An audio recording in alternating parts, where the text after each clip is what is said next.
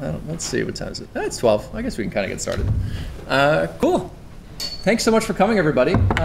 Yeah, so I'm going to talk, and we'll sort of go through this, but definitely, I think I definitely was a big fan of the learn Python the hard way, where you type everything many times and it sort of goes into your head a little better as you're doing that. So today, if you have any interest in doing that, feel free to do it with me. But otherwise, thank you for coming to a session on QRI, which is the project that I work on. Let's make this, sure, let's have a presentation. So this is elective course G. Hopefully you're in the right room. If you're not, we're going to talk about datasets on the DWeb. Today I thought we would do a bit of a blend. How many people here are into data science, would call themselves data scientists? We got 2, amazing.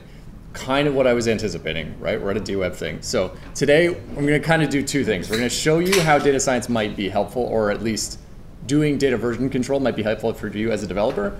And we're going to talk a bunch about how QRI uses IPFS and mainly sort of focus on those things. This is sort of if at any point you are building on top of IPFS and you want to stop me and understand how we're doing something or get more details about something, all of our code is open source. I can link you directly to places in our code base that would be good for reading. Our code is written in Go, for which I'm not going to apologize. Yeah, but I'm into it. So with that, I think we're going to try and quickly blast through sort of a quick overview of what QRI is, but again, taking these detours to get into IPFS. So with that, I'm B5, Brendan on the internet. You'll see me on GitHub as B5. I work on QRI. Pronounced QRI, spelled QRI. I will apologize for that. Yeah, it seemed like a good idea at the time. At the time, it was SQL query, kind of and it's about questions. That was sort of the vibe. But QRI is about data sets at the end of the day. This is about versioning data sets on IPFS. Data sets are kind of our granular model. It's a document that we like to think about. Everything we're going to talk about today is about sharing, versioning, moving data sets around. You can come in. No? Okay. So just to give you an overview of a mental model, QRI is kind of a new thing, but it's also a combination of old things. We see it as these 3 things sort of vend together. It's a version control system, it is a database, and it is a peer-to-peer network kind of at the same time.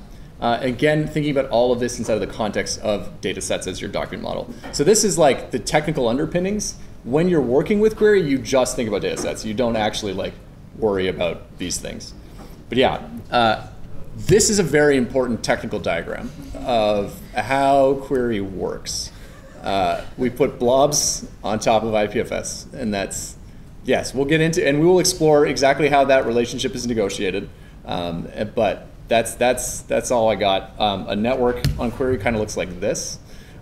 This is how QRI is sort of an overlay network on an overlay network, which is kind of fun, and I think a pattern that you'll see a lot if you're somebody using libp2p.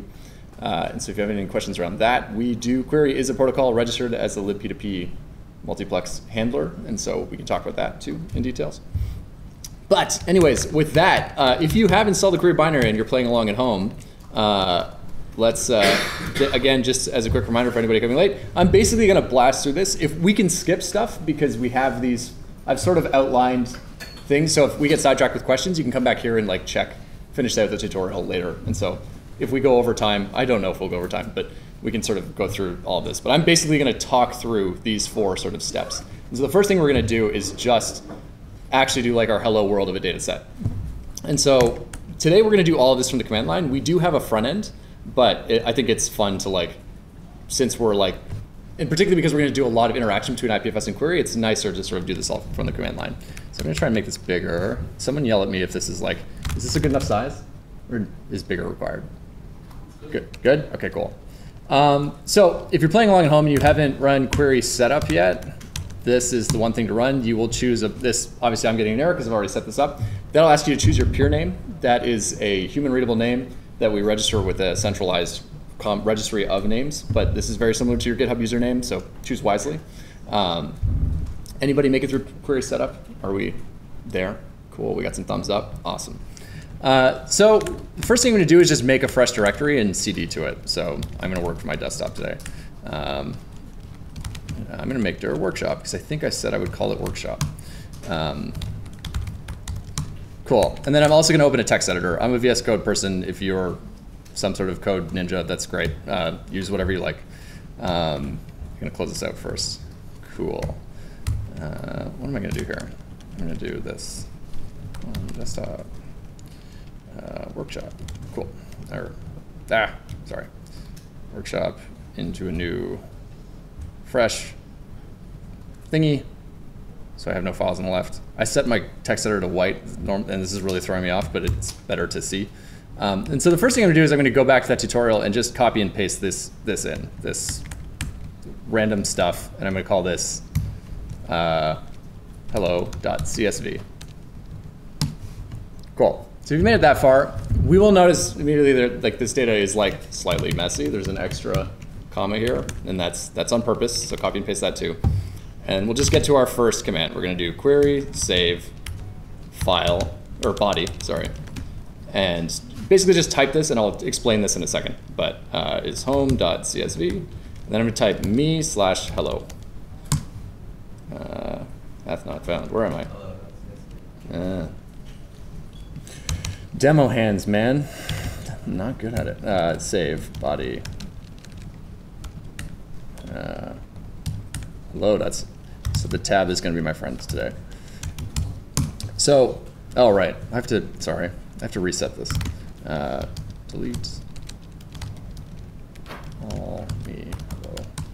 Cool. Now this is what you should see. When you run this, you've now, if everyone has seen this in the background, this is a dataset version has just been created. So we're seeing some familiar stuff from IPFS land. This should look familiar. I'm going to make this bigger. But under the hood, you'll notice that we've already picked up a validation error. We didn't provide a schema or anything to query. This is just a CSV file. Query has done a bunch of work under the hood to sort of like try and help us make this data interpretable. The whole point is you can put really messy data into query. We think you should be able to start with stuff that's invalid, gross, weird. As long as it'll parse, it should go in. The types of file formats that you can put into query are JSON, CSV, XLSX, I can never say that out loud, and CBOR. And so you can feed those in, you can version any of those, you can convert to and from any of those. Some of those conversions are a little funkier than others. High dimensional CBOR to Excel files is not the greatest thing in the world, but it happens. So just to go through some of the other arguments that were here, I gave this an argument called body, and we call the actual data in a data set the body. And so we think about this like an HTML web page, right? So we've got the head, which is all these other components, and we'll get into them in a bit. And then the actual data is called the body, just to help us distinguish, because like we're going to be writing a bunch of stuff. But everything else in a data set is about the body. The body is the principal subject. Generally, if you're thinking in tabular data, most data science occurs in tabular data, but query totally supports high dimensional data, lots of GeoJSON, lots of whatever you want to put in there. Definitely just structured data. That is the body. Cool. The thing after that, the me/hello, is the data set name. And so this is, me is a special keyword for whatever my peer name is. And so if I type me, I'm always referring, I think my peer name is foo. And so that means, yeah, I created foo/hello. And if I do query, just to like confirm this exists, I can do query log me/hello. And I see a log that, hey, cool, I made a data set. This should feel similar to Git, but who here has worked with Git? Awesome. Good to know your audience. Let's cut to the chase. Query has some differences. No staging area, no branches, and everything is, and we have a very different notion of a repository, and we'll get into that in a bit. But the thing to keep in mind here is when I hit save, that went directly from hello CSV. It is now versioned and stored. I can blow away that CSV file. It's stored inside of IPFS in this hash. We'll get into that in a bit. But the next thing I'm going to do is, because I can blow away that file, I'm going to just take out that error and add green here, save that file again, and I'm just going to run the exact same command. Query save hello, me hello. And this time the dataset error is gone. And if I do query log, the right way, we see that we now have a thing. Other difference from Git, dataset commit messages are optional. We generate for you automatically a sort of textual description of the data set. Currently there's a bug that makes it kind of look like GAC in this presentation, but it's valid stuff. And we actually sort of just take a look at what changed inside of your data set and give you a Git description, or a commit description. you can absolutely override this. And when you're doing very meticulous work where you want to be leaving a very real audit trail, you want to override those messages, right? You want to set titles and you want to leave a trail of how you did the things that you're doing. But there are situations where you can actually automate the updating of data sets we'll get into later. And so having these automatic commit message generation means that we don't have to put a human into that loop if we don't need to. So that's kind of a good start. We now know that the body, we can just quickly explore, like I'm going to preview one other thing. We have query get, which is our way of sort of getting pieces of a data set. If I just do me hello, this is going to show you that there's actually a lot more going on under the hood when you give us that CSV file. We inferred a schema, and we picked up that there was a header row. We figured out that the format was CSV. We figured out how many entries were in it. We calculated a checksum for you. We figured out the depth of the graph of your data, so we know that it's a 2-dimensional array. We know the length of it in bytes. We tried to infer that the number is an integer type because there are no floating point values in it. We also inferred a basic visualization script for you and added that into IPFS. And all of this has been intelligently versioned so that as you change different components of this data set, we'll get into some of these components. This is the structure component, which is created for you. There's always a commit component, which is the actual versioning information.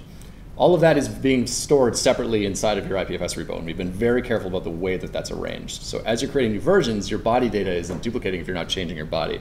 And so if we're thinking about the Merkle-DAG graph that's being created by this, if we don't change the body blocks, we're constantly just making new commits that are referencing that same data. And so we have a really nice deduplication factor across all of our versions. If we do change data, then we get new blocks. Anyways, yeah, so just to sort of like round this out, I can do query lists, and I can now see that I have data sets that I should have deleted before, but I have foo hello in there, which is good. Cool. So everybody so far, do we follow? Any questions on that section? This is just like super basic. This is how we create data sets. This is basically, at this point, we have cleaned a data set, quote unquote. We've removed one validation error. But that's sort of as far as I think we need to go in terms of the actual like manual data set creation for today. Questions? So you're not collaborating. So I'm running IPFS elsewhere than query. So query Yes. runs its own version of IPFS. Yes. So you can't run them both simultaneously. Yes. You're not collaborating my IPFS repo. Oh, we're totally collaborating our IPFS repo. So I put a note at the beginning of this saying, before we begin, turn off any running copies of IPFS. And this, I should have said this out loud. But I can help you unmess up. But we can actually, the next chapter is all about what query is doing to your IPFS repo, so we can see explicitly what's happening. So this is where things actually get like modestly interesting. And so for this section, I'm just going to punch in here. I'm going to type query connect. Query connect is our IPFS daemon. We like the word connect more. Deal with it. But we'll notice right off the bat, something that I think is fun to like look at. We have this, oh, it happened too fast. Okay, well, that was going to be fun to demo. But I'm going to open the web app, which is, if we can see here, it is being hosted at localhost 2505. If I hit 2505 and hit enter, this is our GUI. And so we ship this over IPFS. Under the hood, we have an IPNS DNS record that is constantly updated, and query checks that every time it starts. And if it sees a new hash, it goes and tries to grab that, and it pulls it off the D-Web and pins it. And so that's what we were seeing here. It says, hey, fetching web app file, this is distributed web. When you first boot query, it will actually just like put you into this loading screen, like, hey, we're trying to find your app, just give us a second. And like, once it gets it one time, then it'll always be able to revert to at least one version of the web app, and it'll continually sort of hop itself to the next version as it comes up. So it'll unpin the previous one and pin the latest, and just keep your web app up to date for you. And I think this is like a good point to start explaining my very technical graph of query blob on top of IPFS repo. What's happening is we have a copy of Go IPFS 0.4.21 under the hood imported as a dependency into the query binary. And so that's why we're competing for the repo lock. If you're running IPFS daemon and something else, query can't take possession of that lock. Query also respects everything about IPFS daemon or IPFS, Go IPFS as is. So all your Go IPFS configuration, that all is in there. If you set IPFS path, the environment variable, all of that is respected by query. And so the goal is just to have, what query is really doing is just sort of puppeteering your repo into doing the things that it thinks are special and valuable.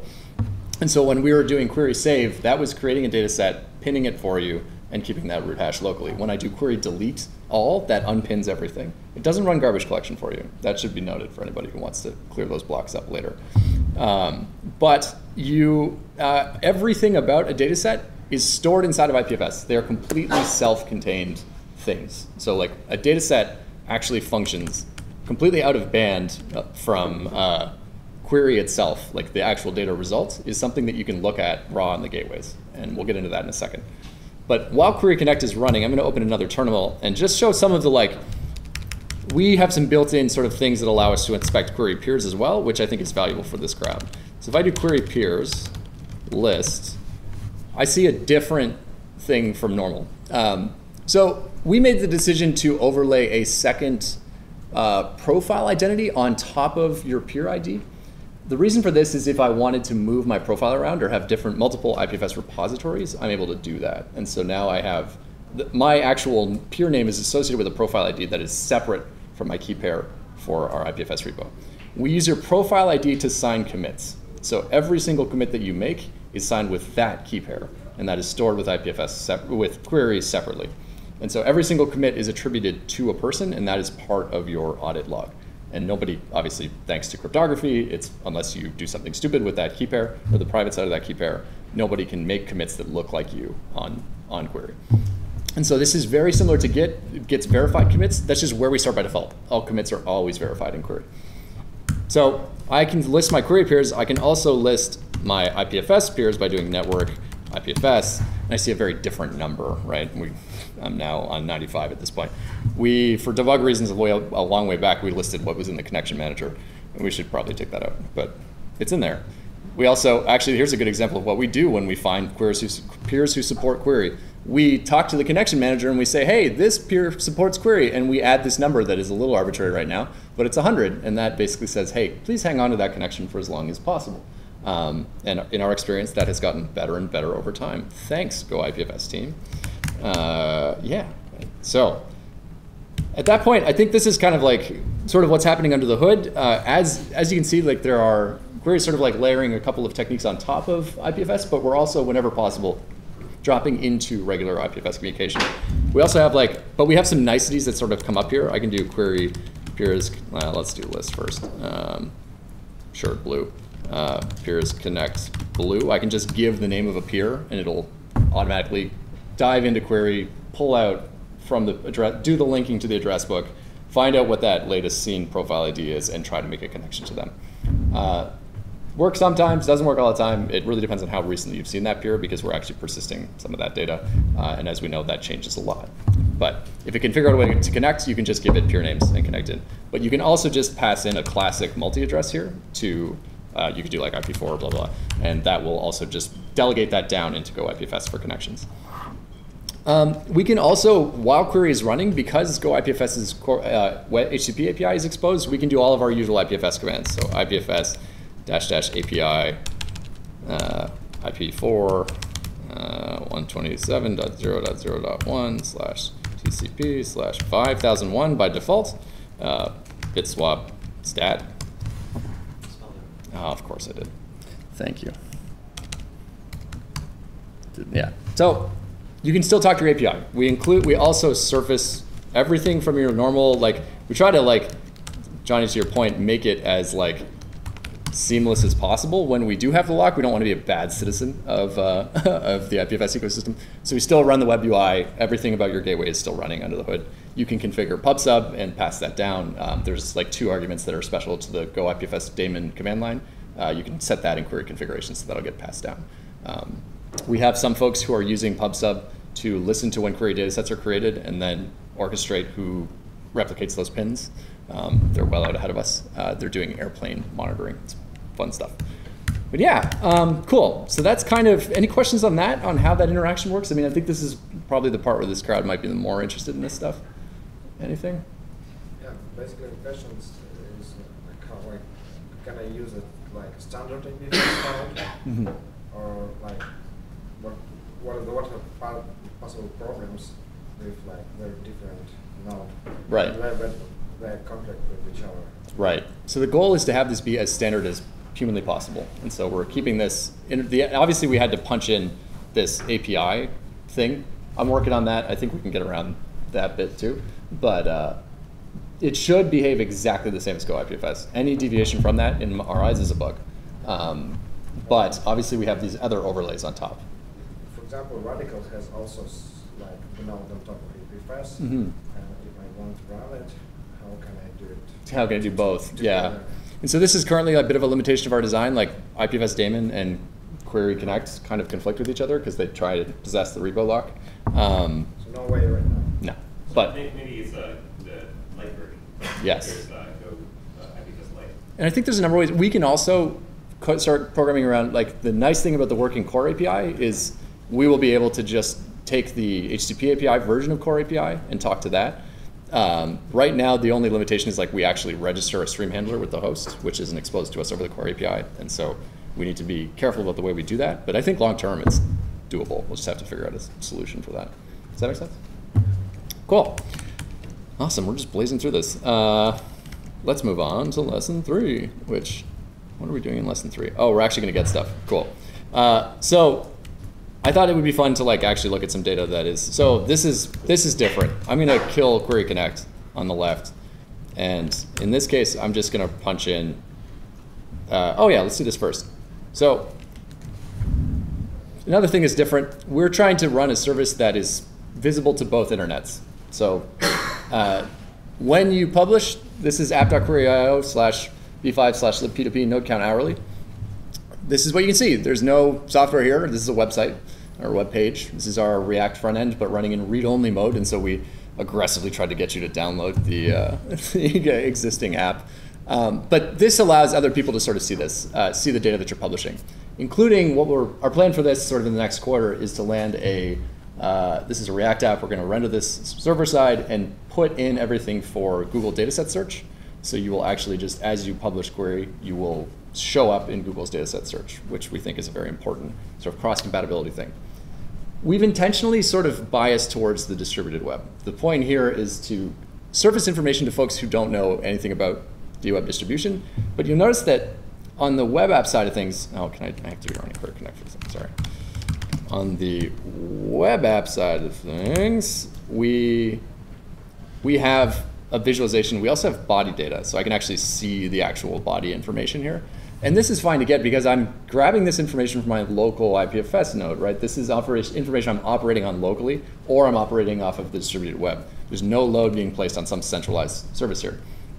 But what Query does is to be able to actually surface this information, when you run Query Publish, you are publishing to our pinning service, which is pinning this data set for you, and all we are keeping is the raw sort of blocks for you, which means that it's also available on the gateways because I can turn off Query Connect right now and do ipfs.io/this thing, and we're going to see something different. Awesome.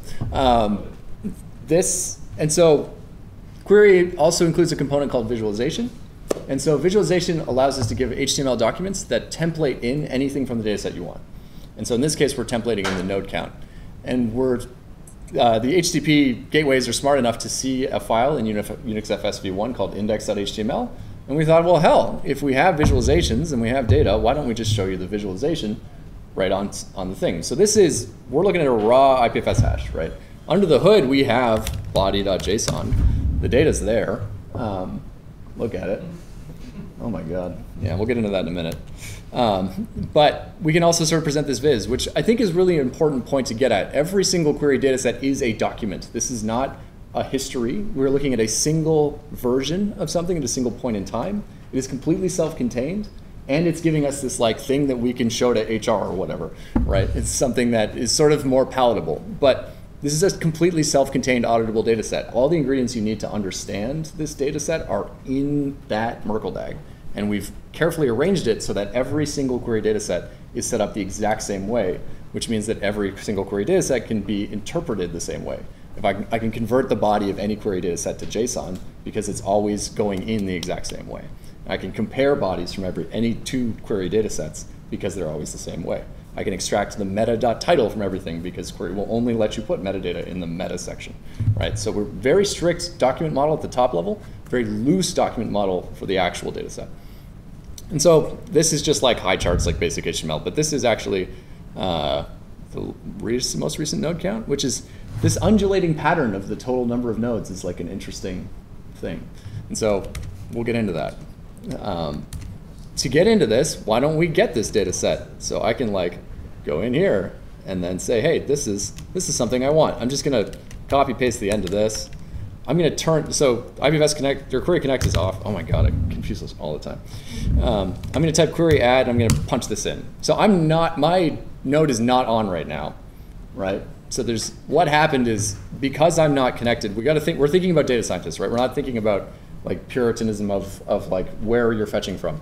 So because you weren't connected at that time, it just said, hey, we're gonna go get this from the registry. And so that desync thing that we just demonstrated yesterday is how we did the pull from the HTTP query gateway.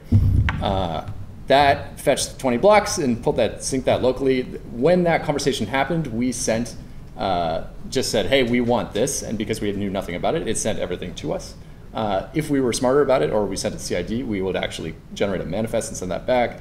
And it would only send us back the blocks that we needed. But now I have this locally, so I can do query ls, and I have all of this data locally. And if I do query connect and load this up on my machine now, on localhost, what did we do? Did we daily or hourly? This one, cool. I can now actually get at the body data, right? And this, I think this is the thing that we really want to push people towards, is like, if we use the distributed techniques, this entire exchange is like fine, right? Like, this is free to use because it's the distributed web. So the cost of moving this around, why aren't you loading? Come on. Demo gods, come on. There we go. Twice as nice. And I think this is really important to sort of like surface, like in this visualization, we have one chart of the total number of nodes. And this is just such a common occurrence in data science. Like, look at all of this data under the hood. Like, we have this set of metrics is breaking out every single registered version of that is on the network. So this is every node version that we're seeing. And so and we have timestamps. Like, this data is far more interesting than what is being shown in that single graph visualization that you were seeing. And so it's also very important to note that when we ran query add, we only got a single version of that data set. We did not fetch the entire history. This is different from Git, right? In Git, you do Git clone. There is, what's the flag for clone only, the most recent? Shallow. Thank you, clone shallow. Nailed it. This is effectively Git clone shallow. Features that will be coming forth in the next little while are some way to see the stuff that you don't have. Currently, we don't have that in, but yeah. So with this data, like, we can now sort of pop over to, I'm going to turn this off again because I'm constantly turning it off and on. But I'm going to do query get, and I'm going to pass it a filter that's going to say, just give me the body this time, because when I do query get me libp2p node count hourly, we were doing daily, right? Daily. What?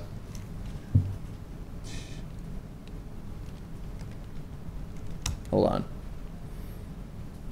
Query ls. That's correct. Oh, yes, because I'm not B5. Query get. Oh my gosh. Cool, let's do hourly, because that's working. So if this is actually just showing us the actual sort of head content of a data set. So we're seeing the description and words and stuff. I want to get the body, so I'm going to do query get body. And this time I'm just going to copy paste because I don't want to get that wrong again. Cool, this is actually going to show the body data. Okay, neat. That's not super useful. Let's convert that to CSV and pipe that to hourly.csv. That's not a pipe, but you know what I mean. And then if we look at hourly.csv, we can now open this up in some other program. And what's important here is people who are doing data science really need a high degree of interoperability. So you can be working, there is a Python package for query that allows you to talk directly to this from Jupyter Notebooks. And so you can be like, okay, cool, give me this data set at this version. And it's just loading as a pandas data frame into your Jupyter Notebook for when you want to do super hardcore data science. But in this example, we want to do some baseline analysis. So I'm just going to click this column. And if we look down here, we get some basic analysis. Look, hey, the average number of nodes connected is 96,822. Oh my gosh, that's a high number. And we can sort of start to analyze these date stamps and look at this in whatever sort of format that we need. And so I think that's I just want to point this out that with query, our goal is to be interoperating with as many different sets and types of tools as possible and being able to sort of use this in as many contexts as you like. as programmers or people who are primarily doing dev work, the place where I use query the most in my day-to-day dev stuff is whenever I'm like doing stuff that's around like golden files or trying to understand like output of something. We can use query as diff tools to sort of like deal with highly structured JSON and sort of like understand what's changing between a couple of versions. Often we'll sort of just like take our test suite's API output and just slam that into a data set and say, cool, let's just like see how that looks. We'll check it. I'll check in on it every sort of month or two, whatever, and just diff that to see, okay, how much has things changed? Not really part of our test suite, but we often do a lot of just like basic analysis of like how much data are we spitting out on our API? What's our envelope look like? It's like just a nice way to sort of analyze stuff. And then by keeping this one's native format JSON, but like I think it's worth pointing out that like this also combines very nicely with existing tools, so we can start to JQ into this like crazy and get whatever we want in terms of slicing and dicing. There are ways to get multiple bodies of data at the same time. We can chain that together. We won't go into that too much today. Cool. And so that's, I think, well, why don't we pause there for a second? Anybody have any questions on that so far? How about the visualizations? So how do you interpret your body data? Into the visualization? You know which visualization to present? Yeah. Let's see more in section 4 on automation. I will hopefully we'll give you the proper answer. I'll revisit that in a second. When you did query add on the P2P, where was the registry? So the registry is, okay, yes. So every query configuration defaults to registry.query.io as being the registry. You can turn that off. You can say, I want to go hard mode. I want to go fully decentralized, and I don't want to submit to any registry. The registry will behave differently in relation to you, but just the registry. That means that when you try to do query adds, you now need to be running Query Connect, and it will pull it from the DWeb instead. We find that in the office, the DWeb often wins, mainly because we have 5 computers that are all constantly running nodes, and they tend to fetch from each other faster than we can actually. We basically just put the registry and the DWeb into a race every time you run query add. And so it's like really fun to see when something wins. But if the data set is inside of our office, it almost always beats it from HTTP, which is like a fun, yeah. So without a registry, how do you share or refer to a dynamic data set? Like how do you deal with the dynamic nature of stuff? Yeah. So the query protocol actually has a way of syncing to head. So you can fetch a reference over a libp2p request.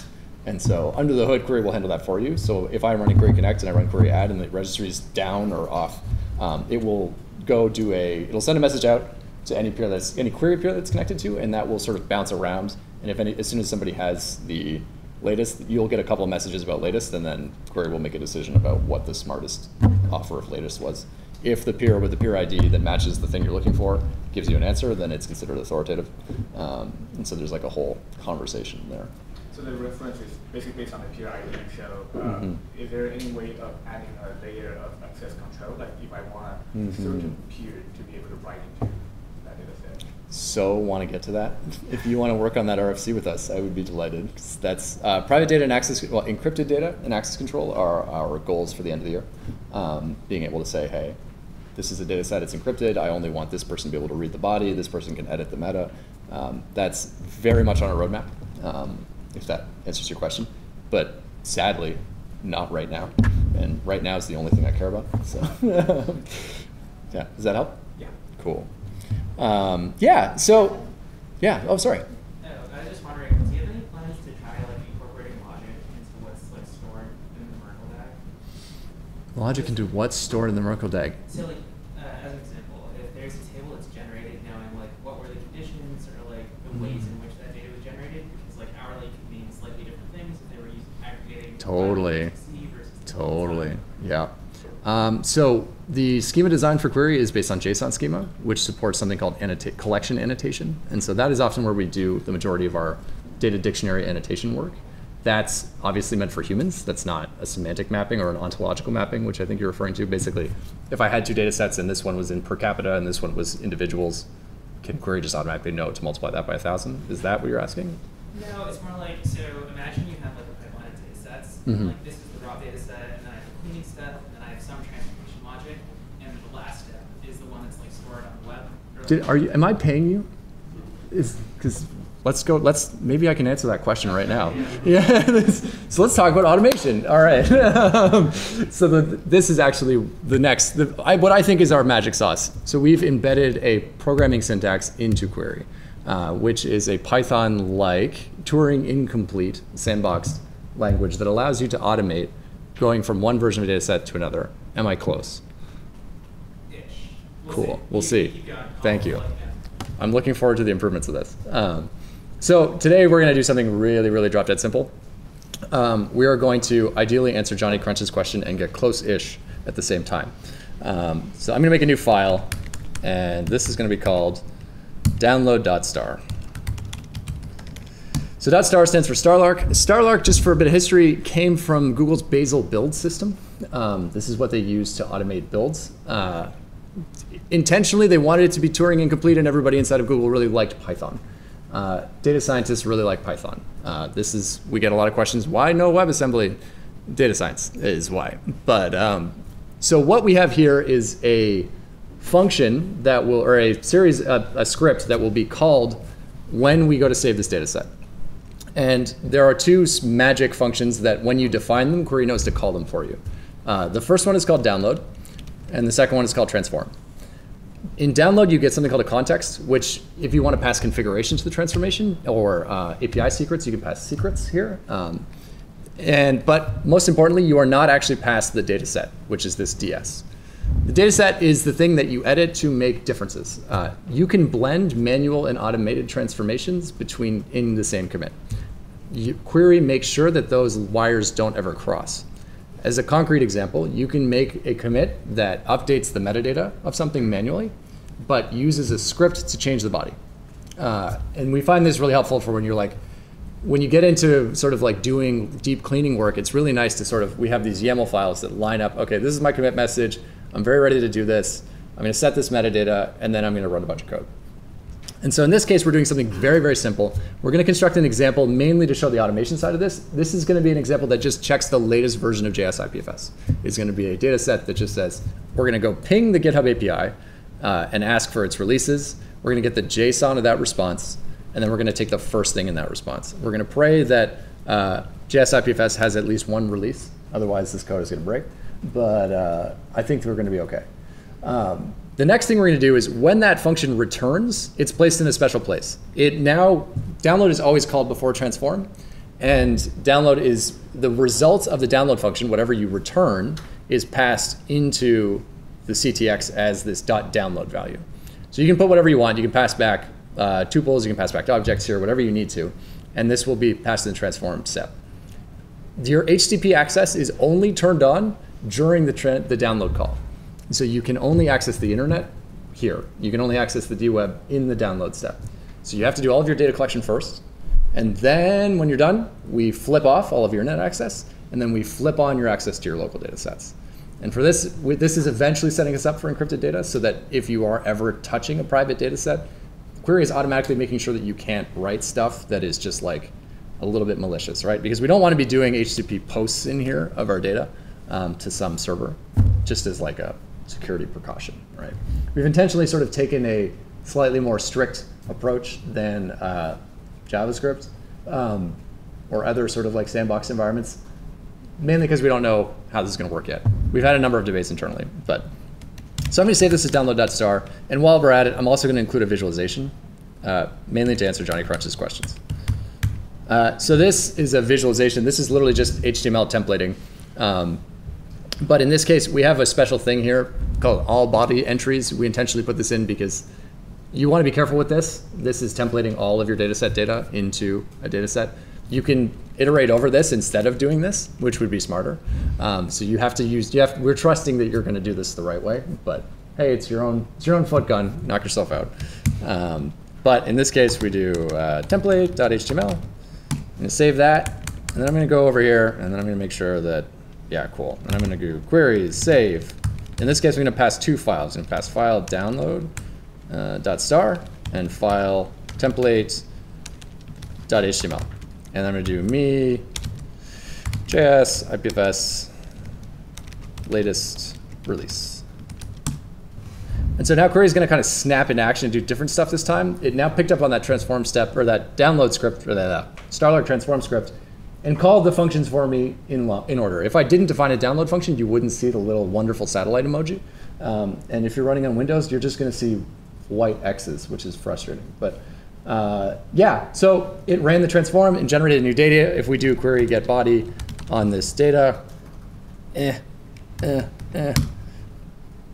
can see that it's actually the GitHub response. Cool. And so we can also do query connects and check this out. So again, I haven't published this, so this is only local. But if I do localhost, what, 5001? This thing. I thought so. Yeah, it always blows my mind. Let's try 8080. Nope. So the current version is this. Okay, cool. So now what we have, an important step, we actually, inside of that, if we do query get on this one and we make the screen show up properly, oh no. Paste. So we have a tool called query use, but we're considering taking it out. But I can basically do this. I can do query use this. And then I no longer need to copy and paste. I can just do query get. It's stateful. I don't know. But as we can see here, we now have a transform embedded into this, and the script is actually saved along with it. So what we've done now is we've bound a script that teaches query how to update itself to the data set. So at any given point, I can do the hard way, and I can do query save recall TF. If I wanted to go back to transform scripts, I can do that. But I'm just going to do this. I'm going to do me, JS, IPFS, latest release. And this is going to run it, and it's going to save. Cool, right? And so it's just rerunning everything and checking. The only reason this saved is because there's a bug that removes the visualization if you don't provide it again. This is myself. I'm just going to do this really quick. Ignore this. It's great. OK, cool. Neat. So now query knows how to update our data set for us, which is helpful.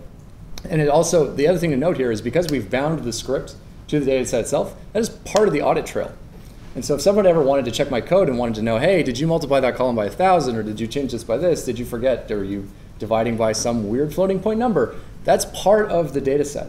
And that's worth a lot to people who are doing data auditing, right? And we have a very, very, very explicit understanding of what happened. We're not going to go into it today, but query data sets can depend on other data sets, which means you can build dependency trees where you can load a data set, grab its data, combine that, produce some new thing. Query will, under the hood, record the exact versions that you ran all of that script at, and is aware of when those data sets change their history and can tell you to rerun your downstream data set. And so for people who do data science and who do aggregation of stuff, this is like a valuable thing. We have one last problem. We don't know when JS IPFS is going to come out with a new version. So we're in this situation. We could bend over backwards and like set up a webhook, and we could like get really deep into like some sort of custom solution for that problem, or we could do it the distributed way, the decentralized way. I'm going to just run it from my machine. So query has one last trick that I want to show you today, which is query update. Query update is basically a cron daemon that is running on your machine that allows you to say, go check this for updates, rerun that transform script at some interval. And so I'm going to run this command, query update service start. So I do have to turn on the service. We do want you to, now, it's important to note, we are not running IPFS in the background when this is happening. This is just a loop that is checking, hey, do we have any updates to run? No? Turn off. And that's it. So this thing eats like roughly 6 megs of memory on my machine. It is very quiet. So this is registered with your operating system. I apologize, this only works on OS X. Linux is coming like in a week. But now I can do query update service status. Cool, it's running, and this is coming back. We can configure this to be resource constrained. And so if we want to make sure that we don't blow up our own computers, we can do that. But I can now do query update schedule, me, JS, IPFS, oh god, latest version. And then I'm going to pick a periodicity. This is, you probably haven't seen this syntax like before, but this is repeat for a period of a timestamp of 1 minute. It's not the greatest. If you use the UI to do this, it's way less painful. But what? No. Query ls. Brendan's not great at remembering his own thing right now. Query update schedule. This RPT1M. Cool. And so if we now do query update list, in 2 minutes this is going to run. And so that's going to sit in the background of my machine and just hang out. The nice thing about version control systems is now we know what the current state of the world is. And so we know that JS IPFS is currently at 0.36.1. And when this runs, that transform script is going to execute. And if the value of the body is, or if the output of that data set is the same, query will not create a new version. It'll instead just record that it checked and keep the output of that terminal for me. And what that allows you to do is, I'm not going to get new stuff if there's no new stuff. And if there is new stuff, it'll capture it for me and tell me as soon as it found it. This is going to run locally on my machine and produce an immutable hash that I can distribute across wherever. So I'm calling this a fog service. We'll see if that sticks, but I think this is a fog service. I think that if all of our machines were passively doing some of this data set mining work, and we were then publishing that up, we got some foggy data. It's really good. I'm like all about it.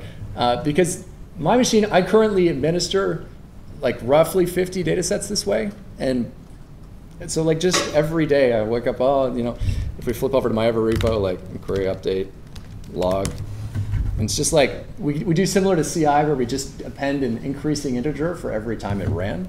Red for something broke, gray for no changes to save, and then green for we actually got a new version.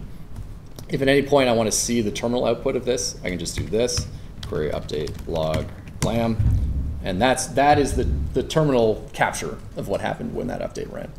And so if the other thing you can do here is you can not just schedule query data sets themselves, which only allows you to get at Starlark transformations, you can schedule shell scripts, which allows you to integrate all kinds of other stuff. So you can say, hey, like the libp2p node count that we were seeing before, that shell script looks like this. Let's show you that for reals. Datasets, v5. My screen is much smaller than, it's harder to see here. Cool, so let's do this node count daily. Yeah, here's the shell script that does this one. And so this is actually a shell script that punches into Kubernetes. It does a port forwarding to 9090 for me so that I can see a local Prometheus instance, which allows me to then run a giant transform script that pulls data out of Prometheus, converts it to tabular form, slams it into query, and gives me the latest data. And so that just runs every day on my machine and publishes every day. And so that data, you will, oddly, there's some consequences to this. You will see moments where the update doesn't run. It's because my laptop was closed, and then and you'll get the update 6 hours off the schedule. But it works, and it runs. And because we have this shell script integration, you can do lots of really fun stuff, where in this case, we're just calling query save in here once, and then we're killing the proxy and closing out. So you can imagine all the things you can integrate here, right? Connect to your database, flip something to some sort of output, jam that into query, version it, close everything down, and you're done. If you're very good at managing your exit codes, query can sort of give you back the right error message and tell you when something broke, when something didn't break. Yeah, and so it's that's just to show you what my update list. So I'm only doing 4 things at the moment, but on our machine back at work, I've got that list is very long. It's nice to just see stuff sort of running in the background. Any questions on that? We're clearly about to have lunch. What do GitHub commits look like between different data sets, or as you're versioning a data set? Do you change a row or delete a row or something like that? Oh, like the diff? Yeah. Okay, let's get into this. Query diff is, the algorithm is done-ish. The visualization of it is terrible. But I think I can do, I think I'm still on query use on this thing. Yeah, query diff. So query diff by default compares the dataset top to what are we comparing? the most recent version to the latest, and because I'm running query use, I'm just doing the JS IPFS one in this case. So if I do query diff body, which is the command that you're running the majority of the time, nothing changed, right? And this is a very valuable thing. This is different from Unix diff.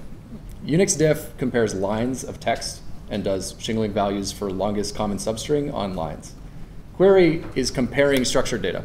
And so if you have high dimensional data that is very intricate, we have an algorithm. I'll show you the thing because I think it's fun to look at. GitHub.com, query.io, deep diff.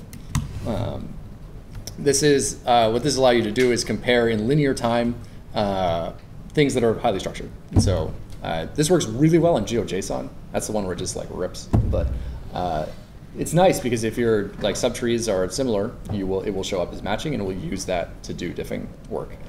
Where we need some work is we actually have to like get better at the actual visualization of this. It's been hard for us to get our head around the fact that if you want to, you can visualize moves, so you can actually show movement of stuff. And then we're also trying to figure out how to visualize column switches, which is like a fun bit of math. But yeah, that's on the roadmap. Hopefully that answers your question a bit. Cool. Yeah. JSON available to do different things. Those are nasty. Why don't we do it after? Because I'm nervous. I'm not typing very well today. It's not going well. But yes, I'll totally show you that. Yeah, and so this is ideally sort of like adding up to something. Hopefully you can sort of see the long-term goal here. We've sort of made, in this case, we made the hourly node count is now going to just be available to you to operate on.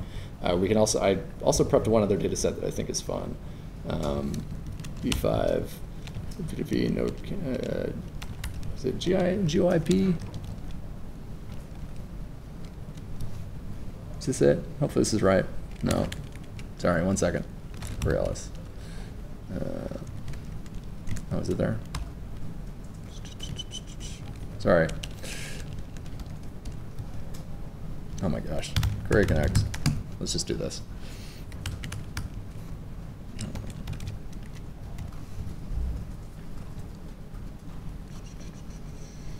Lib P2P nodes by country. Here we go. So this is testament to great open source. So this is what we can see. This is a scan of all of the publicly dialable addresses that our scraper has seen on the DHT over the last 6 months, deduplicated, so just the uniques, so we can see what we were publicly able to dial. And so this is, I can actually get you this properly on the, if we just do app.query.io, this should be published. Let's make sure. Cool, it is there. But if we get in here, like we can see some fun stuff. Like this visualization is hilariously weighted, like in the sense that, so we've got 9,512 unique IPs available in the US and then 5,026 in China. And it looks like nobody else is ever connecting, but if you mouse over these, like there's 700 unique IPs here and 1,200, and like visualization tuning is an art form, but clearly I'm not doing it here. Look at Australia, it's like 382 uniques, but like some of these get really fun. Like, yeah, like 90 from Argentina, Brazil 155. It's worth noting that this is in no way, this is where you got to know your data, right? This is in no way the total set of people who have connected to IPFS. This is only publicly dialable IP addresses.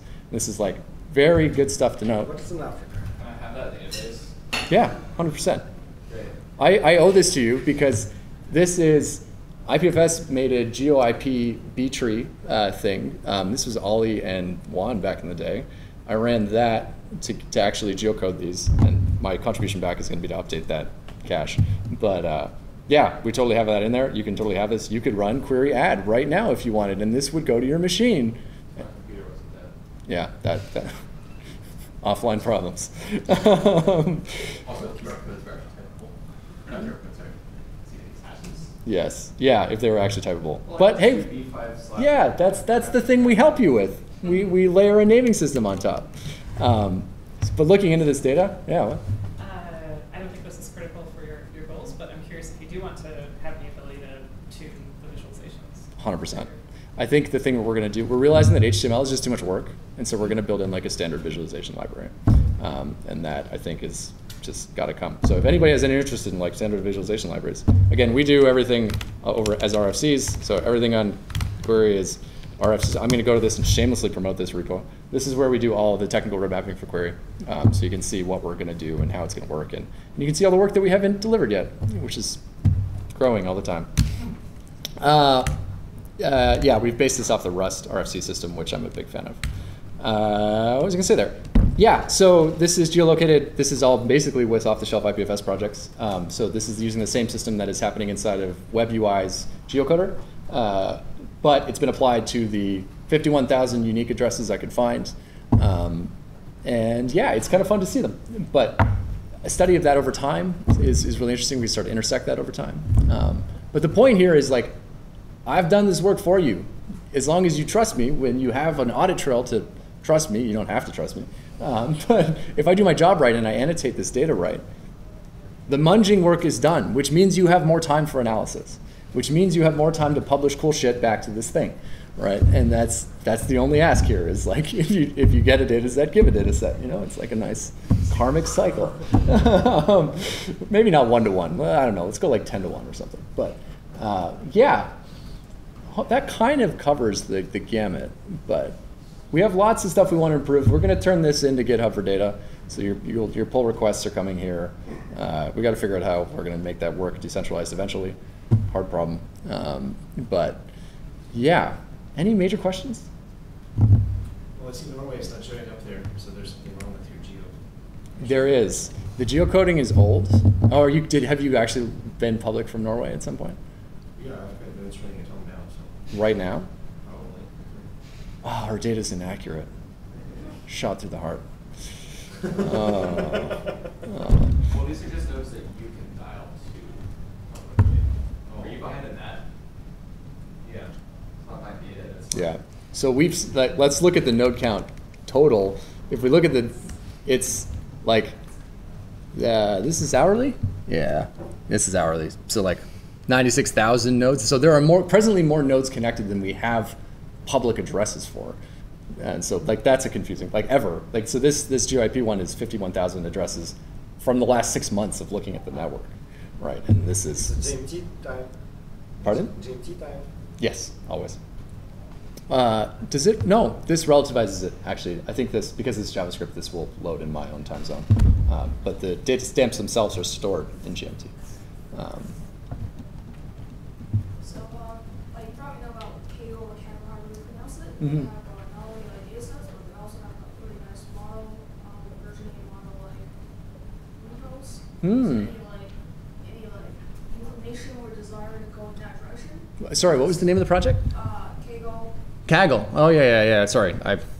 accents. I don't know how to pronounce it. My accent, yeah, Kaggle. Yeah, I think Kaggle's delightful. I think it's centralized, and it drives me nuts. So I'm asking you, do you have plans to like go in that direction? Basically, like also have versioning or like peer-to-peer contributions for models. Because models lead to analysis and For the actual data schemas?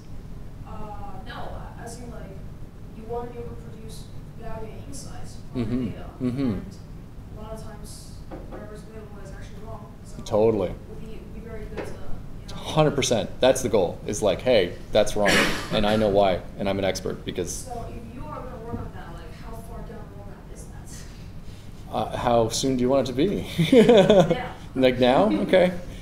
Yeah. We'll get some more people on the team to do it. But yeah, that's definitely where we want to go. The big challenge, I think, is like for us, we wanted to get our primitives right.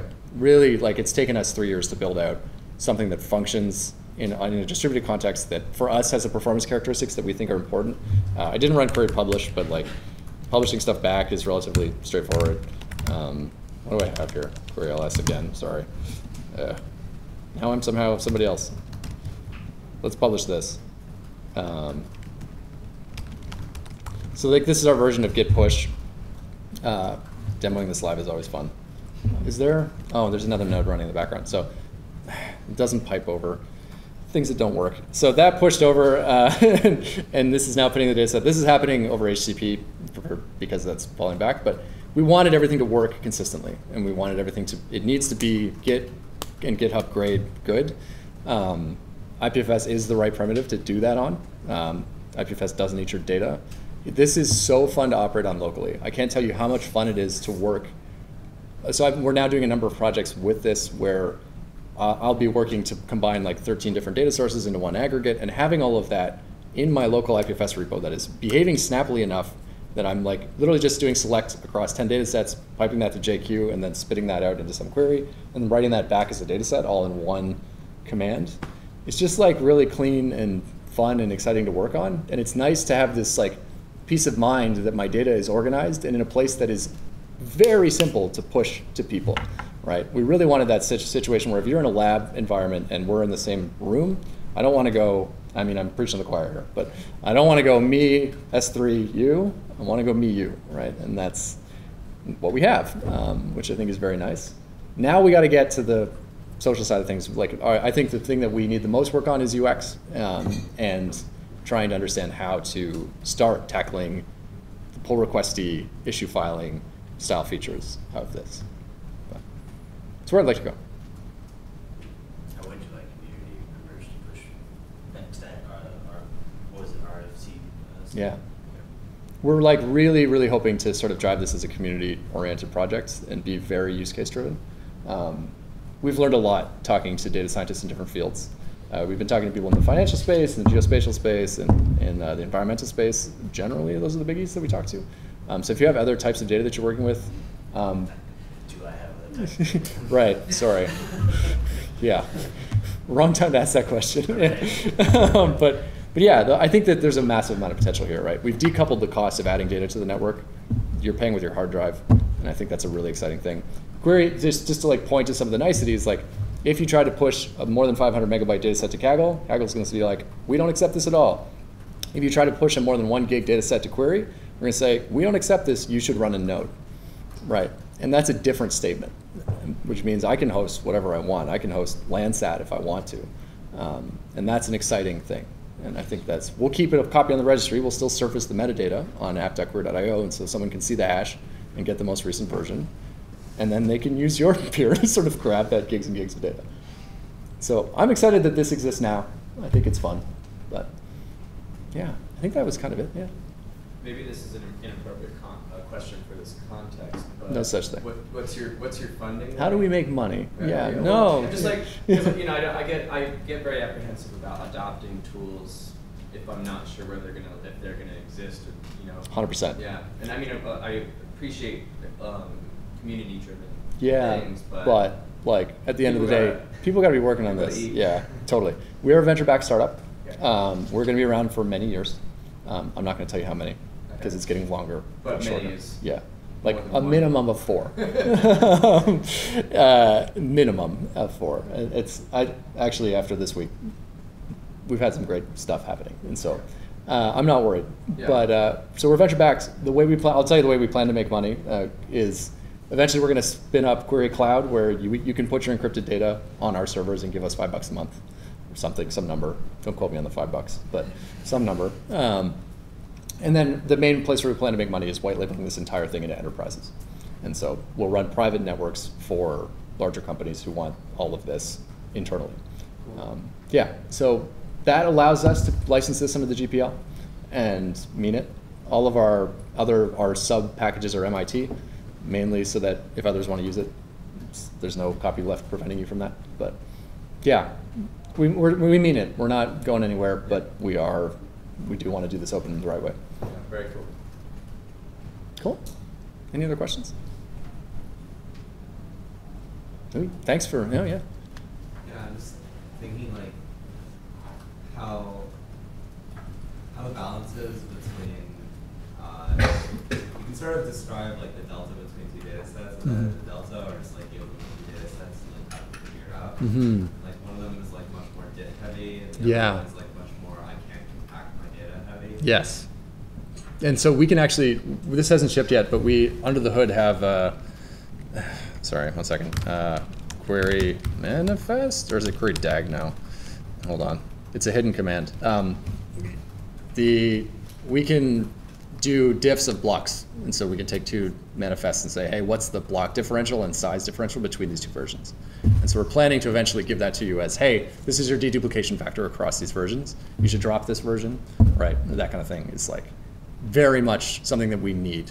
When you're managing large amounts of data inside of a block store, you need to know what that is.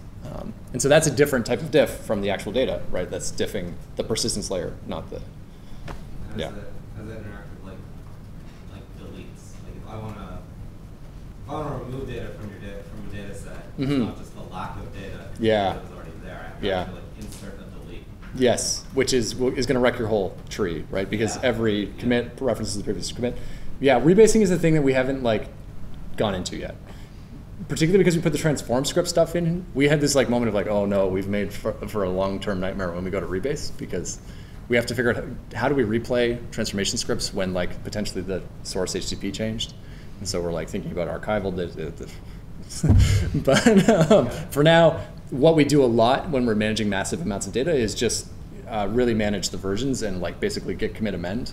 And like we eventually we'd like to get into a situation where we can do like a light commit where you're just keeping the hashed result and then sort of dropping the body.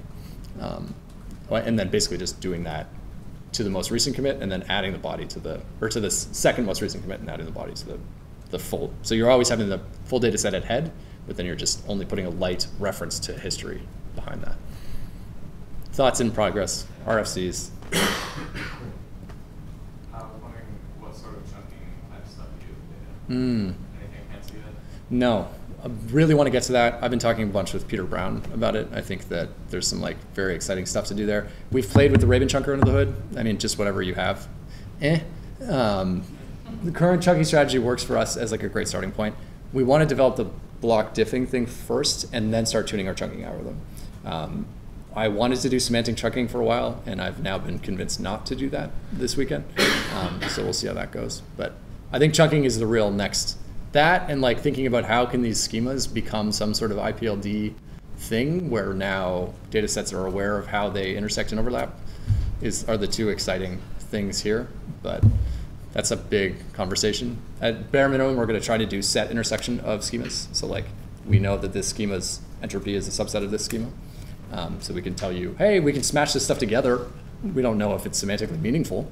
You can do that right now, but like, yeah. We want to eventually get to like joins that are natural and easy, but one thing at a time. Cool. Is that helpful? Thanks, everybody. You've really sat through a bunch.